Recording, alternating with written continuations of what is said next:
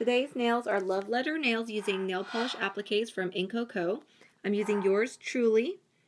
To create the heart, I'm going to create 2 dots using a nail dotting tool and drag the sides in to a point to create the heart design. Next, for the envelope, I'm going to mark it in the midpoint and create the lines. I'm using a nail striper from Simply Spoiled Beauty, and don't forget to use the coupon code Crafty to get 25% off your entire order. Again, I'll create the heart to seal it with a love, to send your love away. Thanks so much for checking out this easy envelope love letter nail tutorial. Please don't forget to comment, like, and subscribe, and check me out at thecraftyninja.com.